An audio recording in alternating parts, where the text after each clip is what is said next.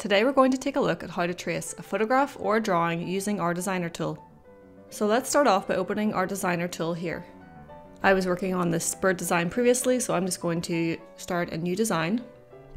And the first thing you want to do once in the designer is import an image. I'm going to choose this photograph of some tropical leaves that I took. Once your design has loaded, you can resize it by dragging on the corners of your design, or by using the width and height fields on the left to set it to the right size.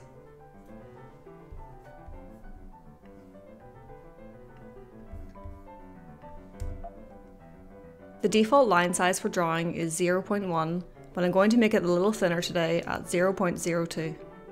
Next up, you can choose what tool you'd like to draw with. For these leaves, I'm going to choose the curve tool. And then we can start to outline our design.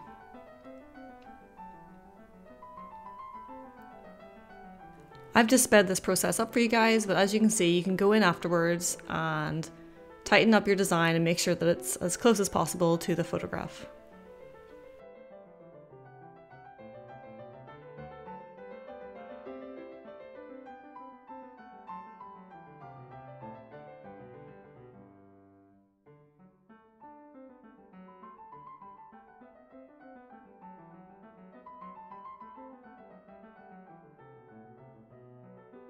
If you're like me and you're not sure how many lines you would like your finished design to have, you can move the image out of the way just to see what it looks like, and then place it back again if you'd like to add more detail.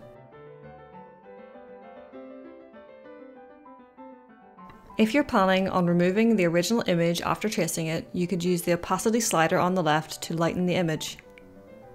This will make it a lot easier for you to see the lines that you're drawing over your image. Another great way to distinguish lines from your image if you don't want to change opacity is by changing the colour of your lines. In this example, I've changed them to red as a contrast against the green. This way you can still see all of the detail in your photo or image and be able to see exactly what you're drawing. Now that I'm finished drawing all of my lines, I'm going to move my photograph out of the way and make sure all of my lines and shapes are joined completely.